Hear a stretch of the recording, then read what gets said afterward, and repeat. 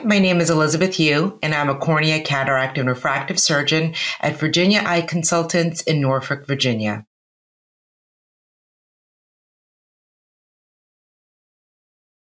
The key visual needs and expectations of our patients after cataract surgery are one that we are able to achieve improved clarity of vision, of course.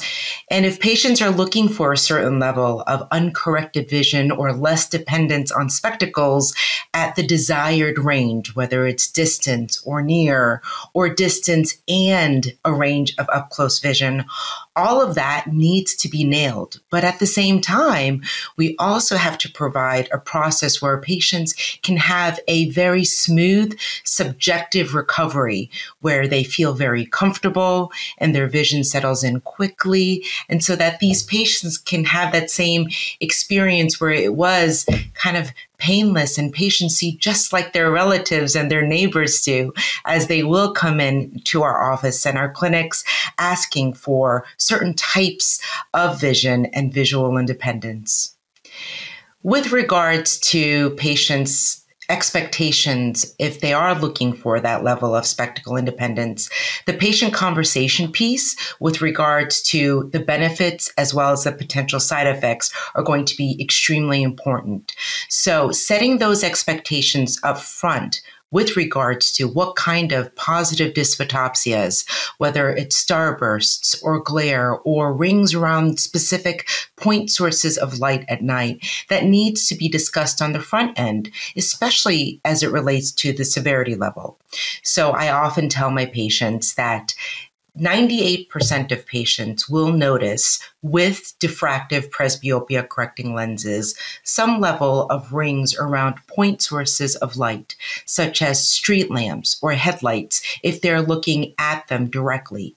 It is very different from what to expect with what they have with their current cataract scenario, where their vision while looking at specific light sources can completely shatter. It's more like a donut effect. So they can see through, but they will notice that ring around the light source. So patients expect that they should, by and large, have a 98% chance that they will fall into that mild or moderate level, and only a 1 to 2% chance that this would be a more debilitating or severe level of that positive dysphotopsia. Now, I also do talk to my patients on the front end that if it is that they notice that it is hard for them to get used to, a new watch on their wrist or the rims on a new pair of glasses, or if they've experienced floaters and those floaters are very disruptive to their vision and they may have a tendency to perseverate on that I will guide them away from those specific type of lenses. But it is important for us to explain to our patients that no matter what type of lens that they go with, their glare will reduce, but it may not go away completely. As we also know that all lenses, whether it's a monofocal all the way through diffractive light splitting lens technologies, they can have some level of glare. And then, of course, there is always the chance of that potential need for a touch-up, particularly if they are looking for some spectacle freedom. So these patients who are more at risk for that would be those who have had LASIK, or those patients who have short axial lengths or really myopic axial lengths, or those who have a higher level of astigmatism. All of these patients would be slightly at higher risk for needing that touch-up. So these are the expectations that I try to set on the front end, that they have a great chance of being able to achieve the quality of vision and the objective spectacle independence, if that is something they are looking for, because our current technologies, as well as our formulas for picking these lenses, are so excellent. But at the same time, it is important to set those expectations on the front end.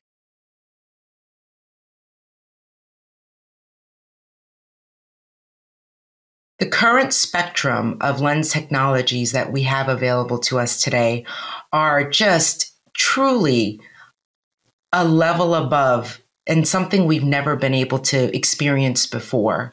Even with multifocality before, there are always bifocal multifocals. And we often had to blend and mix different lens types, whether it was in EDOF with a multifocal or different add powers of multifocals in order to help our patients achieve that spectacle corrected vision.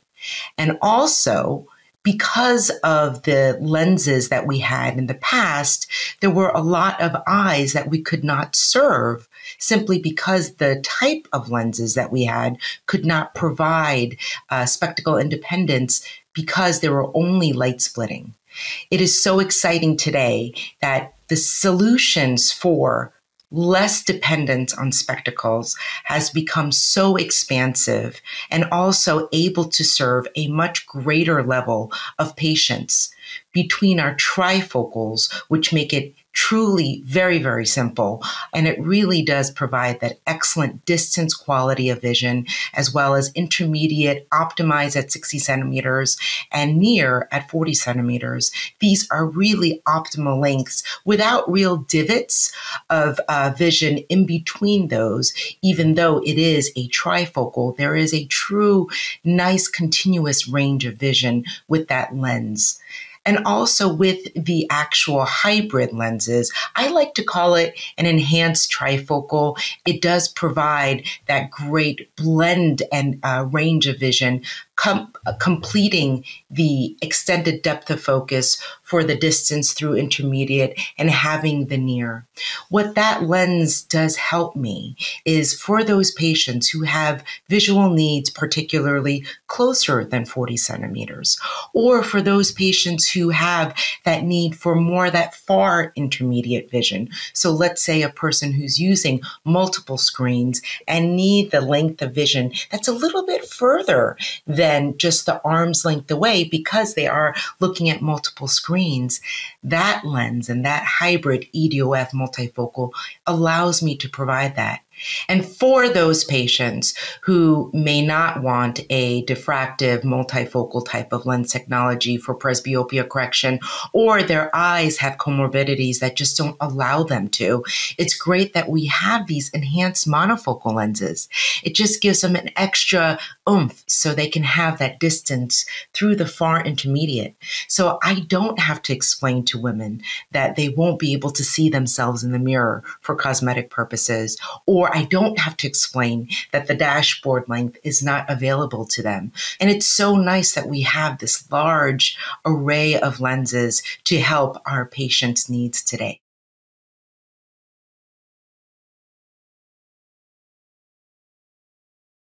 There has been great evidence in peer-reviewed literature that certainly demonstrates that having trifocal lenses as well as hybrid EDOF multifocal lenses provide more range of vision, and that's certainly been established.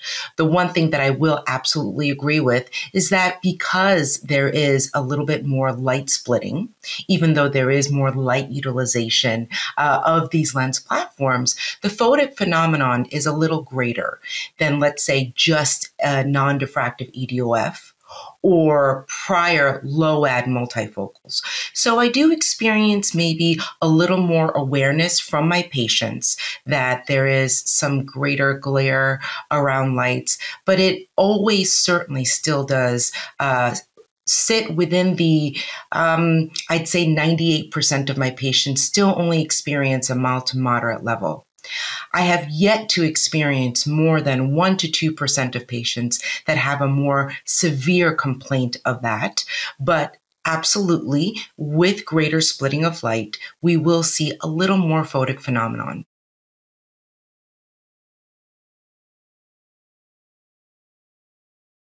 There are so many lenses now within the diffractive multifocal lens class, presbyopia correcting lenses with the EDOF class expanding, as well as even monofocals having that greater, just slighter range of vision. So it's exciting to see that we have such an expanse of lenses. And it's great because, for example, for my moderate myope patients, these are the patients who naturally are able to see up close without glasses. And I don't have to explain to them that they're going to have to change their arm length to find their sweet spot. Wherever they normally read is where they'll be able to read. And that discussion no longer needs to be had. And it really simplifies the patient chair discussion. Just recently approved is the small aperture IOL. And that is really exciting for a number of reasons. But with the small aperture, it is going to provide that range of vision. As an investigator in the study, I was able to appreciate that patients were able to, in the non-dominant eye, have that nice near vision offset to about a -50 or a -75 in the non-dominant eye. With that being said, it also can neutralize or help patients with astigmatism upwards of 1.5 diopters without compromise of their vision, and that was in my clinical experience. And lastly, it'll be interesting to see what small aperture technology can do for those who have more aberrated or irregular corneas. And then lastly, it is exciting to see that in our monofocal lenses, they are adding more lenses that have just a little extra higher order aberration that's being manipulated right within the center in order to provide just an extra boost of range of vision.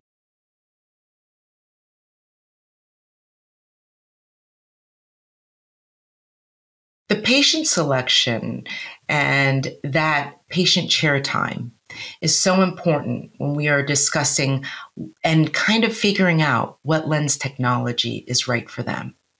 So obviously it is a combination of the objective data combined with the patient's subjective desires, needs, and of course, taking into consideration, for me, it's important, is their financial scenario.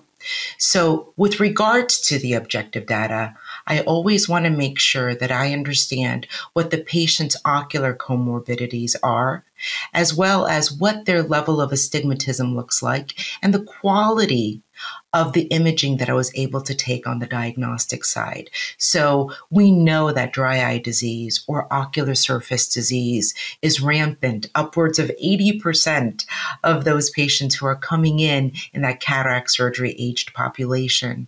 So looking at that objective placido disc topography, looking at the Myers and the axial maps to identify the quality of the astigmatism combined with the quantity of the astigmatism as verified by both the topo, maybe tomography, looking at the biometry. It's important that we have consistency in the magnitude as well as the axis or the meridian of their astigmatism. If it doesn't look right or if there's a lot of discrepancy, I know this patient is dry.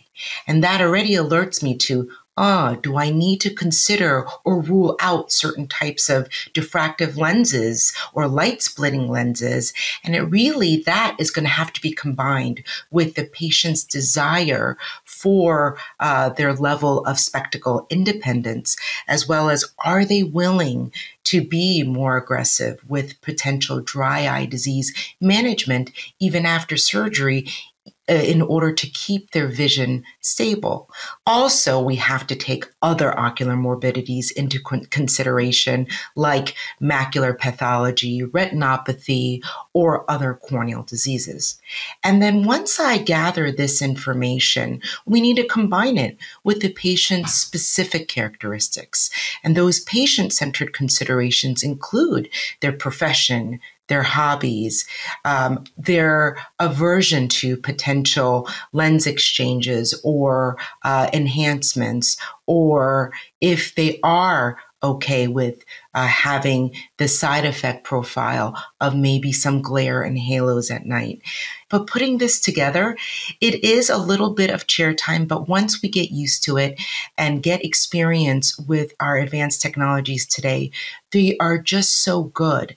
And there's something that can provide a range of vision for just about every patient, beyond those patients who just do not have the ability to have a good spectacle corrected visual outcome.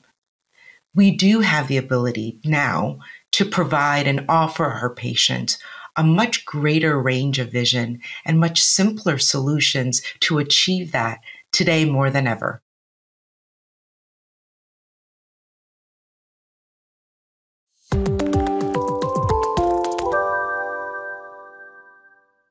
Hi, my name is Jennifer Lowe, and I'm an ophthalmologist practicing in Miami, Florida. And I do have a focus on cataract and refractive surgery.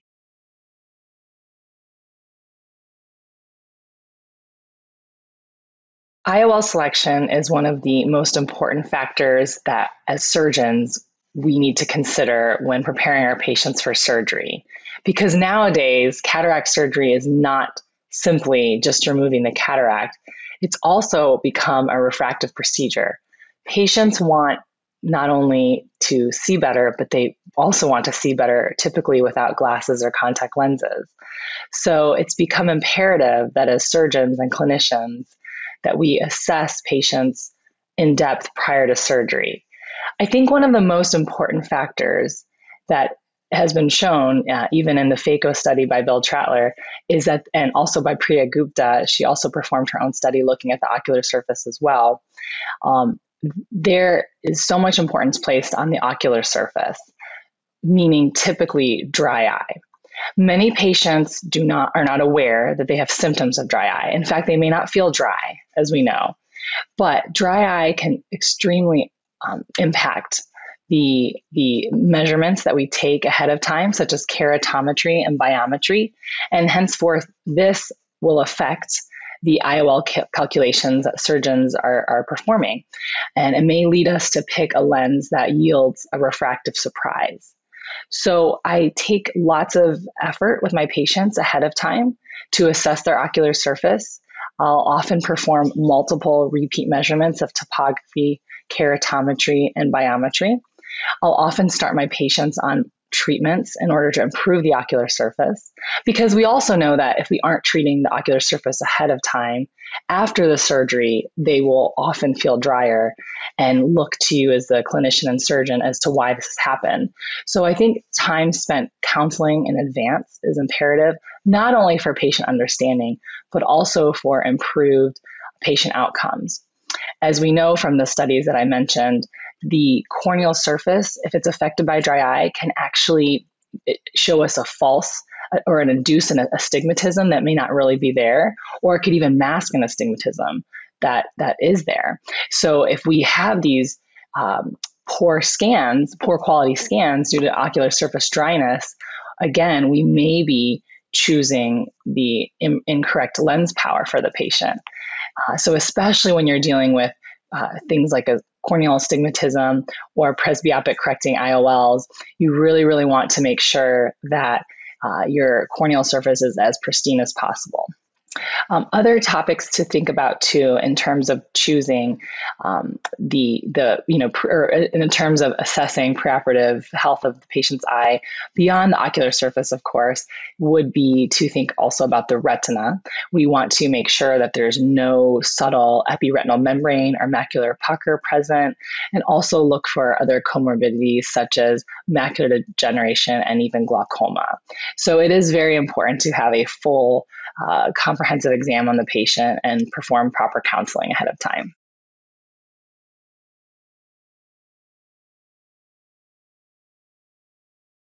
Yes, many of our patients nowadays have had prior refractive surgery.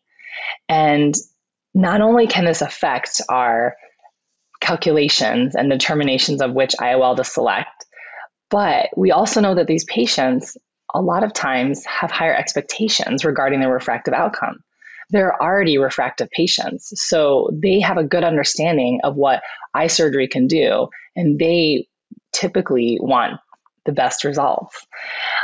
So as we know, any refractive surgery has changed the shape of the cornea, even LASIK or PRK. And with myopic LASIK or PRK, we've induced a flattening of the ocular surface. And with hyperopic PRK or LASIK, we've induced a steepening. And so this needs to be taken into account when performing the IOL calculations. We are very lucky now because we have wonderful advanced formulas for calculating the IOLs, and we also have improved technology for measuring the axial length and keratometry, including swept source OCT. So we do have a lot more technology at our disposal that has vastly improved our outcomes after refractive surgery. But it's very important for the surgeon and the the technicians to catch the fact that the patient has had prior LASIK. So always important to take a detailed history and extremely important to look at the topography because patients often may forget to let you know that they've had surgery. Some of them don't even think that their refractive surgery was surgery. So I do put a big emphasis on always checking the topography and always asking the patient. Again, luckily with the newer advanced formulas, such as the Barrett formula, the Hill RBF, and the Kane formula, we do have much better outcomes now after refractive surgery, and we are not as reliant on such things as the historic method. Prior RK surgery, for example, is even trickier in many respects. And you also have to worry about patients that possibly have other corneal conditions such as ectasia or keratoconus. So when it comes to these patients, extra consideration has to be made to how you might adjust the lens. With patients with prior RK and things like keratoconus or ectasia, we definitely we recommend typically to pick a more myopic target because you just don't know what the outcome will be. It's much less accurate. So very important not only to use the advanced formulas, use the best testing and diagnostics that you have, but I think another key is to always counsel the patient preoperatively. They have to have a really good understanding of what they're getting into. And I also counsel my patients, even the LASIK patients, that there is a margin of error really for any surgery. But when they've had prior corneal surgery, the margin of error is higher and we could experience a refractive surprise, which again could require the patient to have further corneal refractive surgery or even possibly an IOL exchange. So again, being on the same team with the patient, talking to them ahead of time, I think is extremely important. And then using the most advanced technology you have available and the most advanced formulas you have available is extremely important. One other new technology that's really been a huge help in our world now has been the light adjustable lens. And that for the first time is allowing us to actually make adjustments on patients' refractive outcome after the surgery. So I do always like to bring up this incredible new technology to my patients that have had prior corneal surgery because, again, since the margin of error or the chance of a refractive surprise is increased in these patients, it's nice to have an option where we could more easily adjust their prescription afterwards.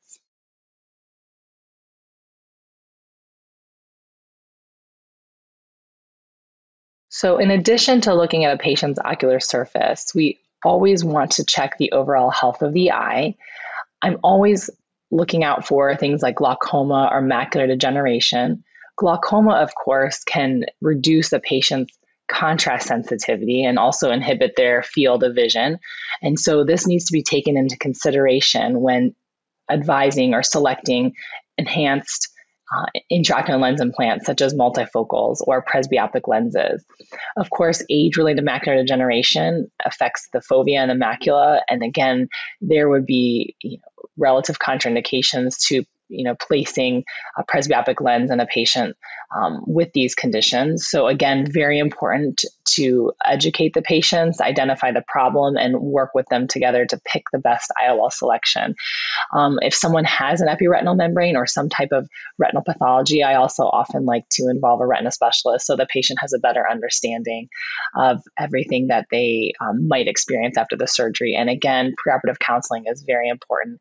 And I like to err on the side of caution and just make sure my patients are aware of possible contraindications to certain lenses.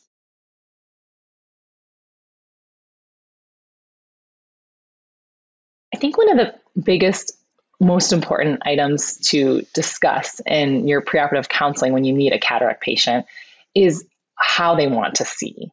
We may think we know how the patient wants to see, but I've often found that I'm wrong. And the best, most simplest way to find out is just to ask the patient. There are many questionnaires you can use that have shown to be very helpful. But I actually employ a simple technique where I ask the patient, number one, what do you wear glasses for currently? Because I found that way you can actually catch the patients that take off their glasses to read. And one of the biggest mistakes a person can make as a surgeon is to assume that a patient already understands the concept of wearing reading glasses after surgery if you're planning to place a monofocal IOL with a refractive target for distance. So one of the biggest pearls I picked up from another colleague was just simply ask them, do you take your glasses off to read? I found that this really cuts to the chase and gets to the point of what the patient's doing. And if they tell me, oh yeah, I always take my glasses off to read, that gives me the biggest clue on what they're used to wearing their glasses for, and what they may or may not be happy with after surgery. So again, just talking to the patient and asking them what they wear their glasses for. And then as a dovetail question of that, I often say, what do you want to wear your glasses for after surgery? Or what do you not want to wear them for? And this gives me a really good idea of what they're willing to accept or what they want to achieve. Then once I figured out what they want, I will talk to them about the different options. And I do always mention the possibility of post-operative photic phenomena such as halo and glares with certain lenses. And I do like to really emphasize that. I often emphasize that most patients do adapt really well to this, but there can be a certain percentage of patients that don't. Another question that I often like to ask is how much they like to drive at night versus how much they perform activities up close. At near. Again, I'm looking for differences in lifestyle to see if someone is more of a night driver. Maybe we want to avoid a lens that could give them halo and glares and stick to more of an extended depth of focus. Or as a person, constantly reading, doing near work, but not actually driving much, we may want to stick with a lens that is giving us more near, even at a possibility of having some halos. So again, surveys can work really, really well, but I think also just asking the patient, spending a few minutes getting to know them and just finding out actually currently what they wear their glasses for and what they're okay with wearing in the future. It just can really get to the heart of the matter.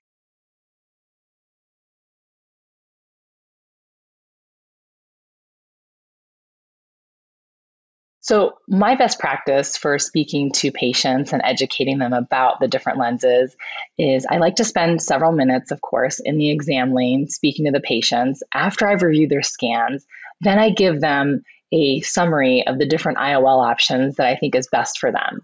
Also, in my exam lane, I do have several posters and handouts that describe the different types of IOLs. And patients, I find, are often reviewing this before I come into the room, which is actually very helpful.